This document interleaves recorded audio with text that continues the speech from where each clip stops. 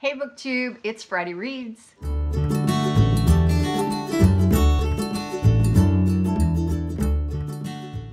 I'm Jen, and I talk about audiobooks while drinking coffee or ocean potion, and it's freezing. I'll whine about the weather in just a few minutes, but I'll save that to the end so that if you don't want to hear it, you can skip past it. But oh, the whining I have to do about the weather. But first, let me tell you about the books I read this past week. I finished up, let's put these in order. I finished up the Tempest series, which is by Julie Cross. It is Tempest, Vortex, and Time Storm. This is YA time travel. And I had already read Tempest, reread actually Tempest. I read this in July of 2015. So I reread it, kind of listened to it. And then I finished up Vortex and Time Storm last weekend. And I listened to these on audio. They are narrated by Matthew Brown. Matthew Brown was so good. These are written in first person. And the guy who is telling the story, who is the main character, is just... he's funny, he's sarcastic, he's just got a great personality, and Matthew Brown captured that really, really well. He didn't really differentiate between the voices over much, and that's a style choice by a lot of narrators. They don't do the character voices so much. The guys might do a little bit of a higher range, a lighter sound to their voices when they are doing the dialogue that's coming from a female character. But, you know, overall, you always know who is talking. And the inflections were different enough. They distinguished each voice. And so that made it okay. So overall, like I say, it's time travel. And so every time I put it down and had to come back to it, I had to really pay attention. It was somewhat difficult to listen to this book and then do something else. This is a good series if you're going to drive in a car when you're not doing anything but driving. You don't have to concentrate on where you're going. It's a long trip. You get on the road and you just go. Great book to listen to in the car because it is complicated. It's a complicated plot. And I thought that Time Storm kind of lagged at the very beginning, maybe the first 25 to 30%. It was just kind of like, come on, let's get going here. But then once it did, it was really good. So I gave each of these 4 stars. Then I picked up The Impossible Vastness of Us by Samantha Young. This is narrated on audio by Brittany Presley. And I read this with Lisa, my good friend from Books and Smiles. And I didn't love this. She really liked it. But see, it's because this is YA contemporary that has a lot of social issue kind of stuff going on. There was child abuse. There was a girl who had to move across the country and start a new school. And so all of a sudden she's in a great school with all these rich kids. And so there were a lot of situations going on, and I don't know, it was okay. I didn't love it because of that. Brittany Presley was really good. I really liked her characterizations, her inflections to her, the emotion she gave to the story. I completely forgot about her. And I only concentrated on the story, which, you know, we always know that that is the mark of a great narrator. So I think she did a great job with that.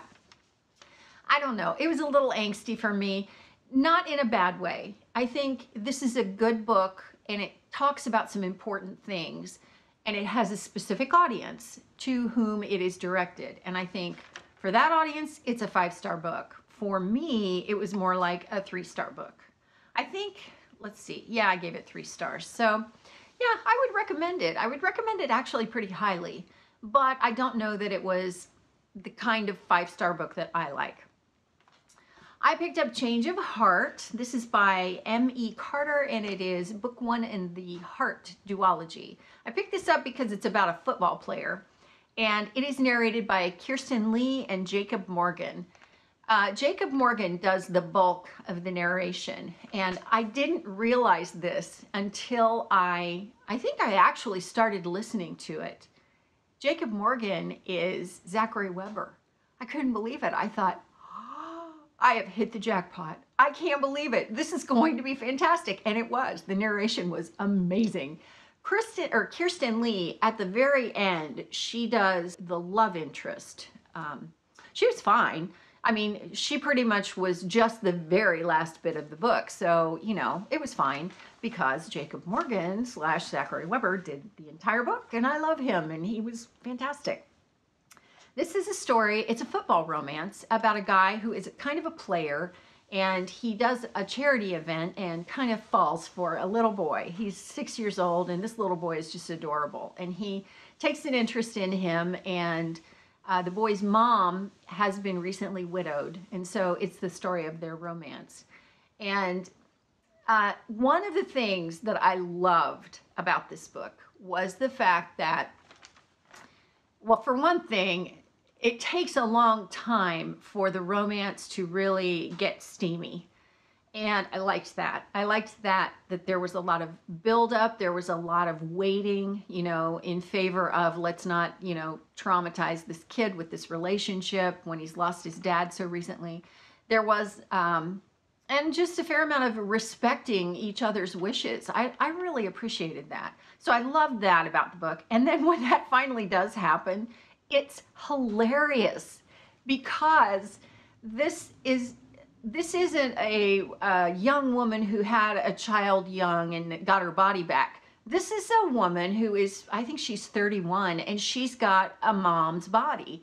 And so she's afraid that this guy won't find her attractive or sexy or anything. And then he's a football player. Okay, these books that are written about football players, you immediately think, oh, the guy's tall, he's built, he's gorgeous. Okay, this guy is a very good looking guy, but he's, I think he's a defensive end, but he's one of the ends. He's either offensive or defensive end, which means he's one of those guys on the line of scrimmage in football that tackles people. So he says to her, look at me.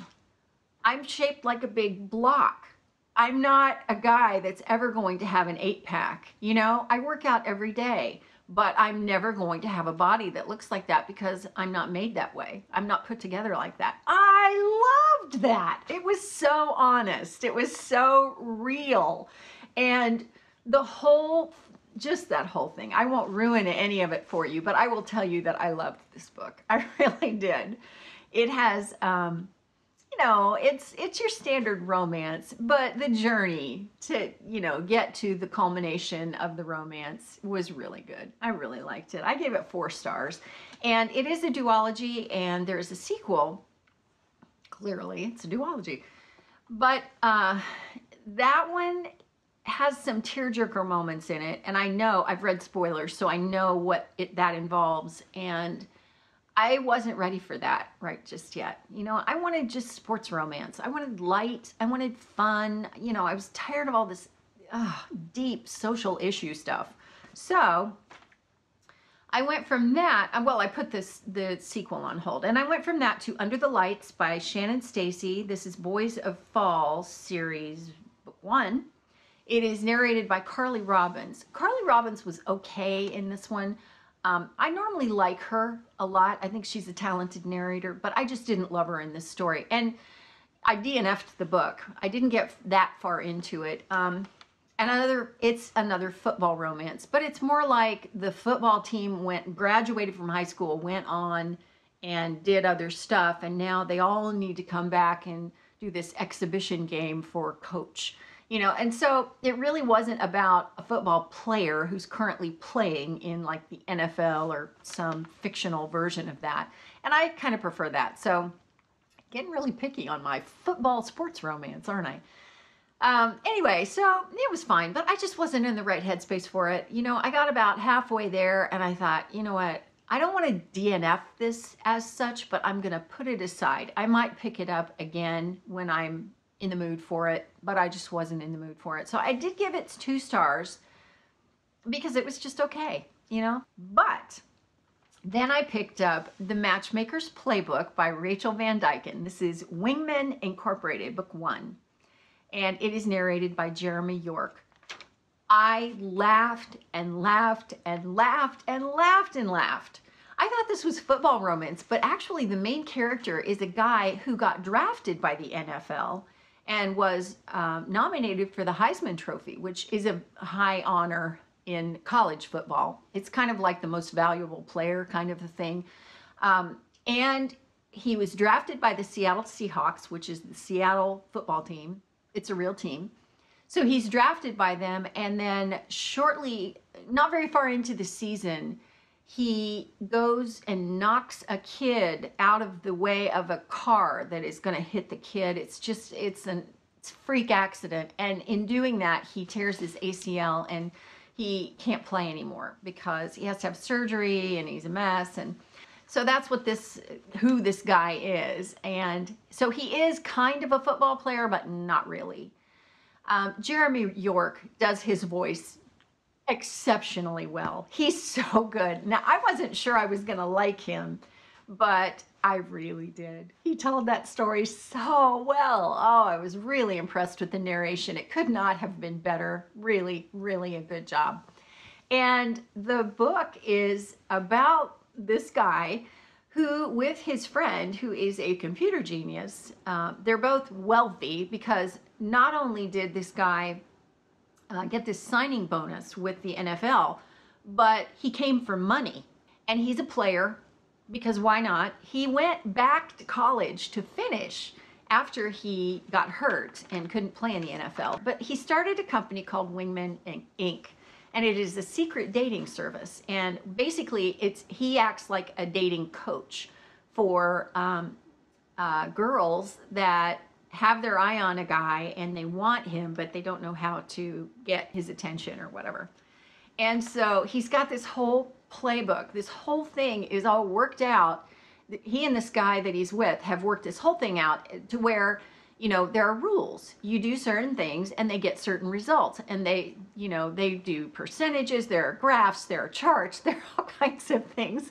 There's extensive background done on these people, their clients, and it's secret. So they do it with a business card that they just kind of hand out. And then if you get a hold of them, and they're expensive too.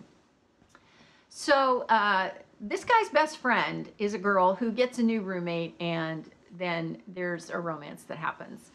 And because this new roommate, she becomes a client, and it's just cute, the transformation that she goes through and the transformation that the guy goes through too.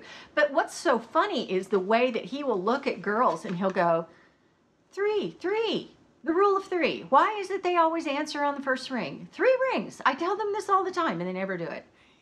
He just, stuff like that all through the book. And his best friend is pretty much at war with his business partner, who is the computer genius guy. So, oh my gosh, just the dialogue was so funny. It was exactly what I needed. And Jeremy York was so good, so I loved it. I didn't give it 5 stars, I gave it 4. But, you know, on a pure enjoyment, how much fun was this book, I'd give it 5. Oh, it was so good. It was so good. So right after that, I picked up the next book in this series. I think there are only 2 books in this series so far, again by Rachel Van Dyken. And this one is the story of the business partner who is at war with the other guy's best friend. So it's the story of their romance because, you know, it's an enemies to lovers kind of thing, and you know what's going to happen. But it's hilarious because they're so funny.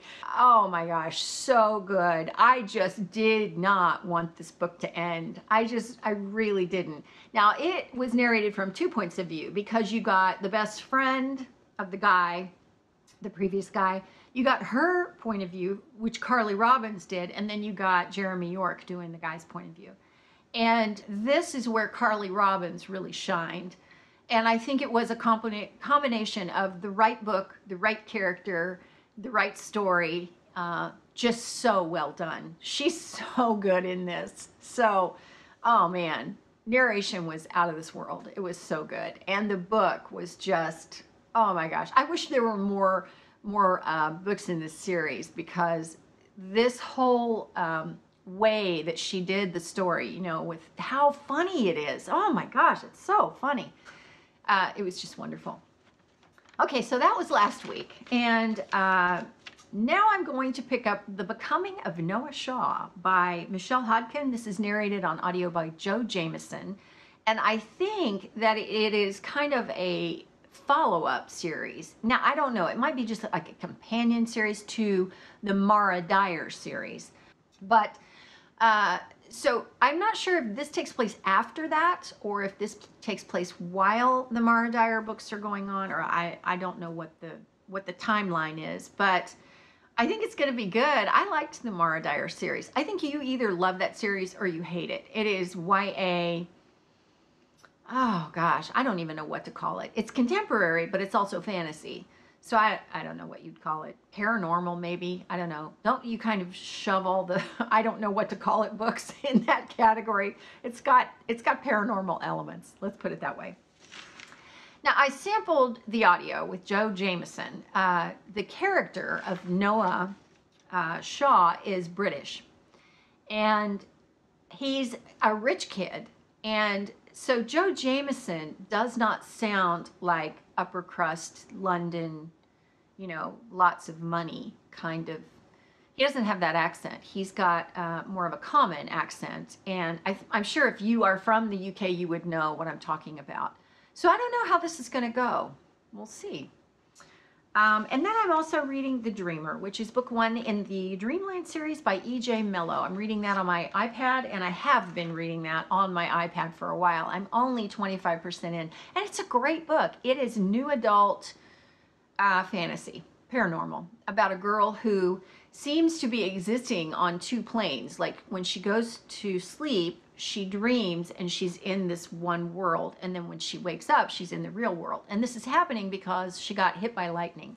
So I like it. I like it a lot. I like the way it is developing slowly and the world is being built. The romance is not really developing yet, kind of, but not really. So I think it isn't going to take very long before that romance really kicks in. But it's a 3-book series, and I am reading it kind of with my friend Michaela from Michaela Eve Reads. So anyway, that is my weekend and my week last week. I would love to know what you're reading, so let me know. Let's talk about all that in comments. And okay, now let the whining commence.